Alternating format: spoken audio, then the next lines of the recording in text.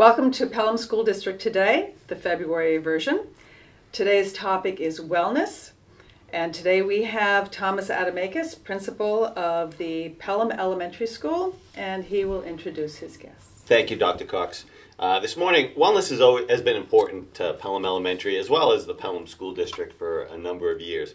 And two of our staff members that are they're important cogs in this wheel that makes it turn and helps get that information out to the community and to the staff. We are here with Mr. Bolduck, who is our physical education teacher, and Mr. Enzo, who is our health teacher. And they're here to share a lot of the things that the Wellness Committee, both in the building and the district, do handle. Excellent. Well, what is the starting point for a district wellness committee? Around 2006, was about my second year or so. The state had mandated that all districts have a wellness committee, so they pulled a whole bunch of staff together from the districts. We were, at that time, part of the Windham School District as well, so it was a team effort. There was administration from Pelham on the board, myself, and the nutrition services director was on it as well, along with some of the other PE teachers from the other districts. We were just looking at developing a policy at that time and making sure that we were up to date with all the regulations that they were asking us to do. Very good. So how has the District Wellness Committee evolved since then? Obviously, we have separated into our own wellness committee. I'm the chair of the District Wellness Committee currently, and we now not only look at the policy, but we get a chance to look a little bit closer at it and try to stay ahead of the curve with the continuing regulations that continue to change in the district. So now we have administration from all three schools involved in the committee. So there's a few more people involved now looking at it. Excellent, excellent. And so who serves on this committee and what are their responsibilities? The responsibilities, we look at the policies and we evaluate the practices regarding nutrition education, physical activity, guidelines, things that are done in the classroom as well, and we try to set those guidelines for them as well. So every couple of years we look at the policy and we reevaluate and do some more assessments to make sure that we are up to date and try to foresee any changes that are going to be coming for the regulations. There's other things that we do as well, trying to bring the district together and help send out better messages. We collaborate with other groups that are involved in wellness, whether it's coalitions or other groups in the district that help promote our message. We try to make sure it's a unified front in sending those messages as well. Currently, like I said, there are administration from one administrator from each building, myself. There is the health teacher from both schools as well. We have nutrition service department director, Kelly Rambo is on it. We have some SAU members and school board members. We are currently continuing to look for community representatives as well, as we want to send the messages out to the community. We would like their feedback as well. So they can certainly contact me if they would like to get involved. We only meet once or twice a year. As we have other committees that do other work as well. So that's just kind of an overseeing larger committee. That's a pretty comprehensive organization. It's definitely grown. That's excellent. So each school in the district has its own individual building committee, and what are they responsible for? So that's really a great question. We broke it up that we have the overseeing of the district committee that meets once or twice a year, and then at the forefront of each building they have a committee that probably meets monthly, and what we do is we try to be the liaison between what the district policy is overseeing and doing it at the building level. So it's a great little asset in the building so that they have those people there that they can talk to each day and make sure that we're kind of bringing that policy to each building that it should be. Very good. That helps to make things thorough for Yes. each building, and each building has its own needs. You know, you've got little kids, middle school kids, and high school kids. Yes. Absolutely, and it's different at each level, which is great. Like at the elementary level, we're the first thing that they see, and we're able to kind of provoke that like lifelong healthy lifestyle from the get-go, which is great.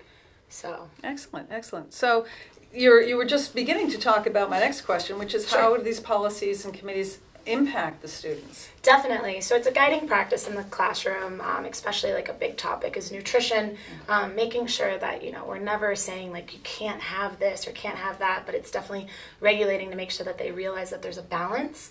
And that's what nutrition's all about. It's not cutting out one thing and saying no to another, but knowing that if we're having a treat, we should be trying to balance it as well.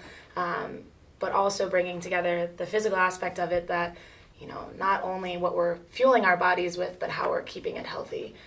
So that's a great thing that the students are able to kind of make that connection, to know that the word, wellness is to be well, and that's what we want to be for our entire lives. That is definitely a lifelong goal. So this impacts the students, but does it also impact the staff? Definitely. Well, that's our biggest goal, obviously, is to have positive incentives for the staff as well. We've done some great things at the elementary school. We actually had an Iron Chef competition last year with secret ingredients that we added in. We've done walking clubs in the past. We've tried to increase the opportunity to learn like self-care ways. I'm actually leading a 7-week meditation series at the elementary school for staff right now, that they come once a week. And then we're trying to do other challenges like water challenges, increase physical activity, and just promote wellnesses in all the areas that they can. We did one last year where we did some drums live for a little bit, so it's kind of allowing us to act like kids again, but be active as well. Yeah, I'd like to see, I'm sorry to interrupt, I'd like to see when the Drums Alive was well attended, and it also doesn't just focus on physical education and health. Mrs. Weigler, our music teacher, was instrumental in helping Mr. Bolduck lead that as well. So no pun intended. Yes. So, and it was we'd like, and I know that staff has asked that continue. So I know it's a lot of time, but it was truly appreciated. It sounds like a lot of fun. It was. Yeah. And They even got me how out do we there. make wellness fun for everybody? I think it's finding what people enjoy doing. Some people aren't going to go run a marathon every day, but instead, knowing what it is that makes them whole and healthy and feel good to want to wake up and like bounce out of bed in the morning, whether that is taking a few minutes to meditate or run on the treadmill or make sure that they get that extra servings of fruits and vegetable and drink that extra cup of water. It's learning all of those things to keep well and balanced every single day. And I think a big part of it is exploring options too. A lot of things that Absolutely. people haven't tried before or don't even know that's out there, like Drums Alive, those new programs that continue to come out there. It's not just physical activity, it's emotional wellness, it's mental wellness, it's financial wellness as well. So continuing to get out different messages out there, it goes along with physical education. We try to give the kids as well as staff as many experiences as they can, so they find other options.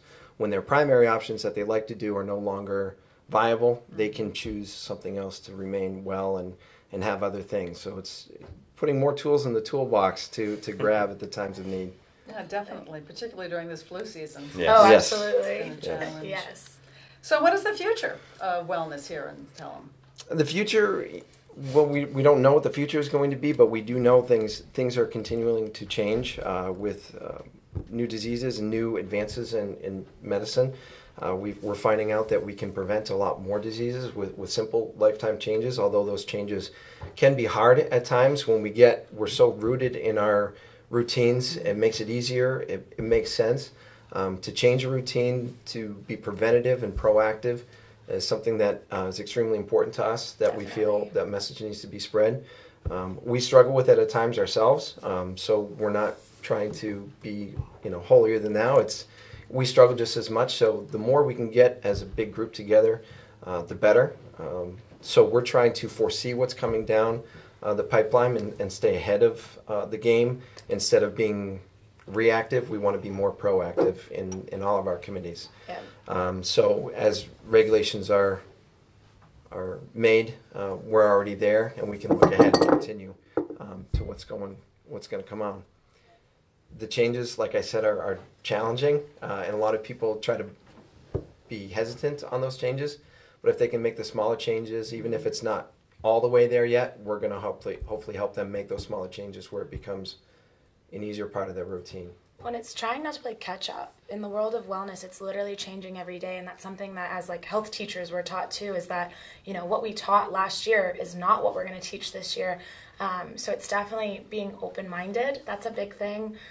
knowing that we can try different things. It's not going to be the end of the world if you try something new, and knowing that it can be the possible thing that we actually need for our building. I think one of the great examples is we tried to be ahead of the curve with this for our students, is we're bringing actually a weekly meditation to our school in the announcements, and we have seen a great increase that students are being more body aware and self-caring aware, and saying that I need to take a moment for myself, so that I don't overreact, and that they're able to actually kind of have self-regulation.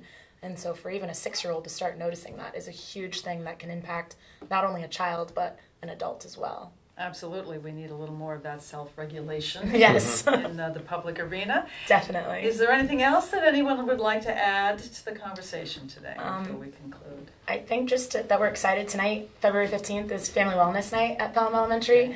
We're really excited. 6:30 to 8. There's going to be things from Drums Alive, meditation, boot camp, Go Noodle. One of my favorites. Jump rope and Hoops for Heart's going to be active there. Some healthy snack tasting, just to show parents and kids that there's not just one way to be well, but that there's a whole different world out there with that. Is this an annual event?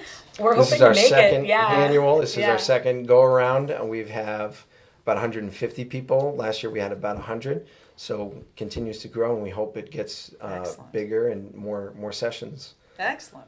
That's wonderful news. Excellent job. Everybody's doing a wonderful job in helping our students and our staff be healthy and well. And that concludes our conversation for today. Have a great afternoon.